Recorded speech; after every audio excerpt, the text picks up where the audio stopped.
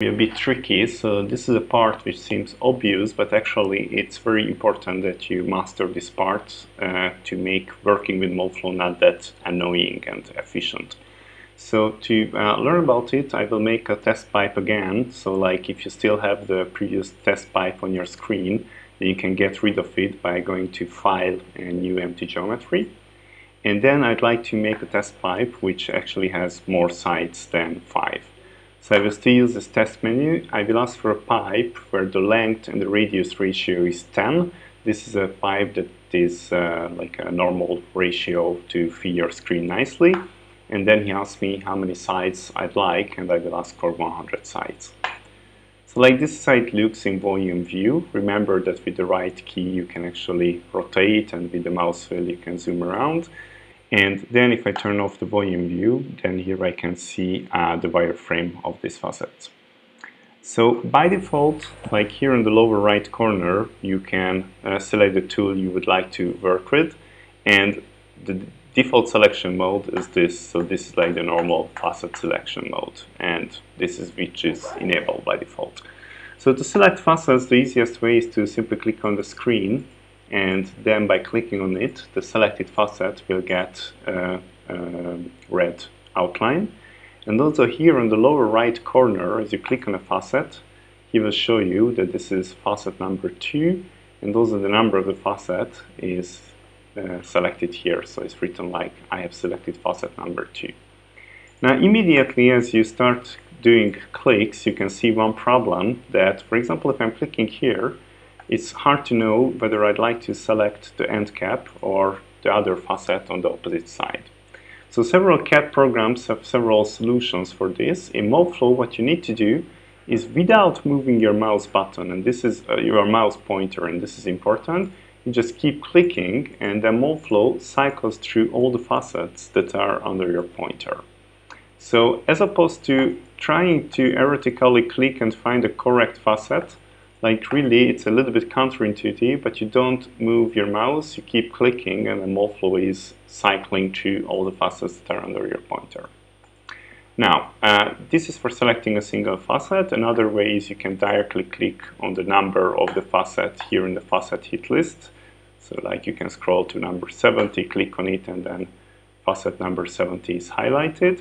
Obviously, even in volume view, you can see the selected facet, but by default, your volume is not transparent, so if you select something on the other side of your geometry, then you won't see it. However, there is a way to actually see that, even on the opposite side.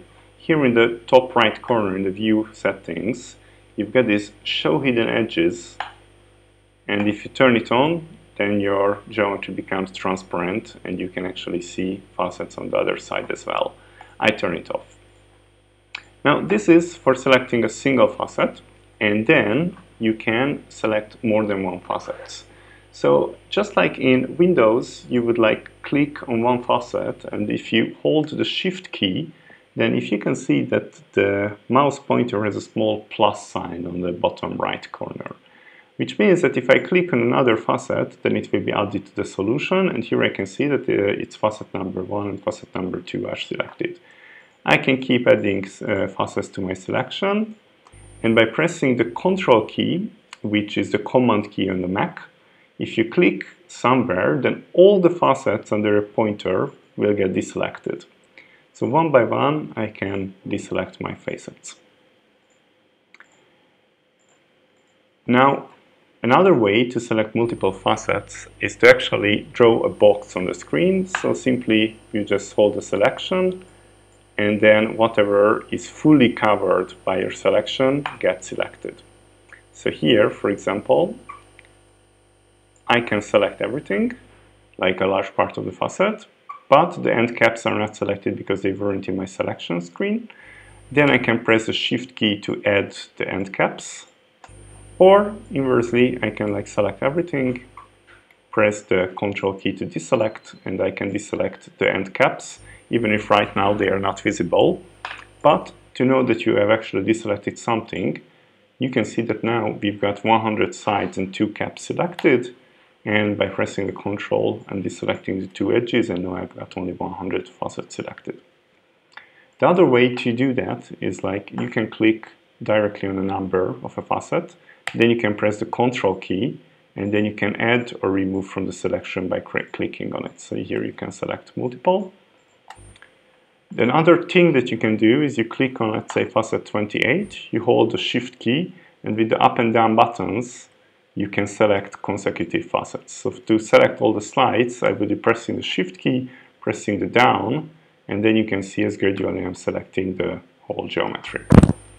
Once again, there is a very important thing that seems very counterintuitive at first, but actually it's an efficient way, is let's say you already selected a few facets. For example, I have selected these 3 facets. And then you'd like to select the end cap. Now you press Shift, you click on it, okay, this has nicely selected it. However, since there are more than one facet under your pointer, by pressing Shift you might actually accidentally select this facet in addition.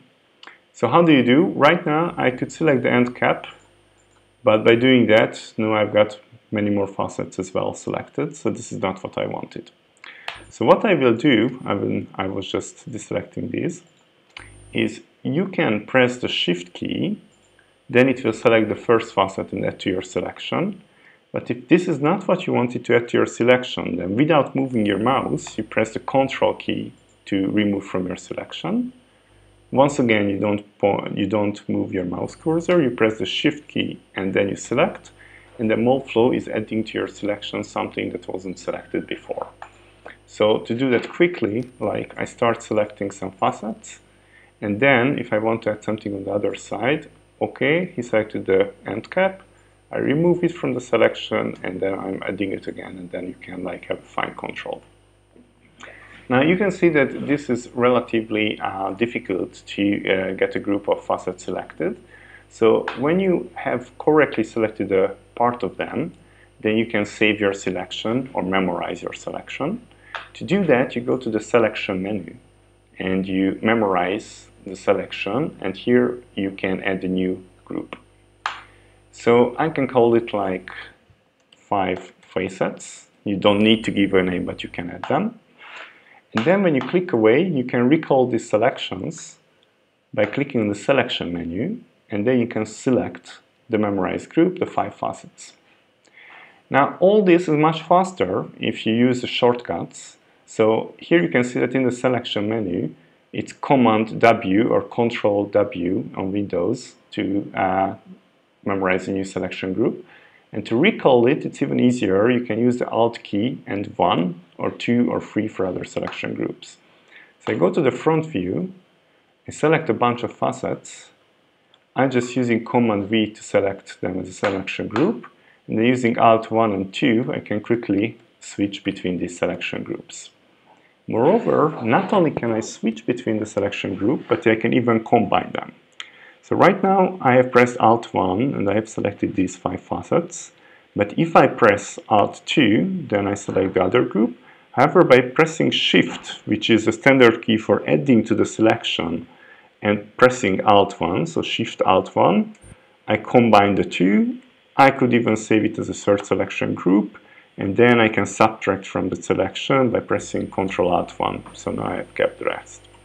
So this is a really powerful way to save parts of the geometry.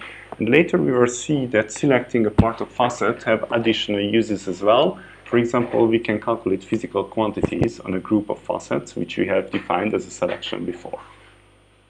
Now, one thing that's important is that many times you don't want to click one by one on all the facets. So either you find a correct view where you can like select everything, and then, for example, remove the end caps, or you can use the Smart Select feature. So to use a Smart Select feature, you open up this window, you click on the Analyze button, and then he analyzes the neighborhood relations of the facet. And then by clicking, you can select different parts of the geometry. So typically the 2 end caps, and by clicking on it, he automatically detects all the edge parts, but not the edges.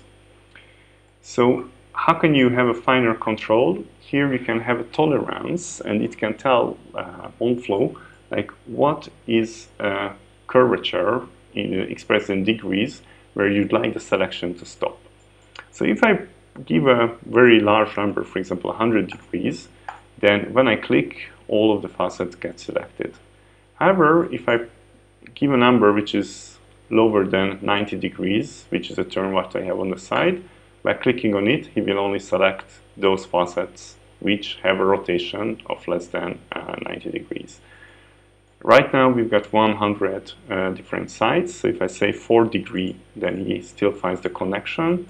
However, if I press 3 degree, then he can only select individual facets, because I've got a 360 degree turn divided into 100 steps.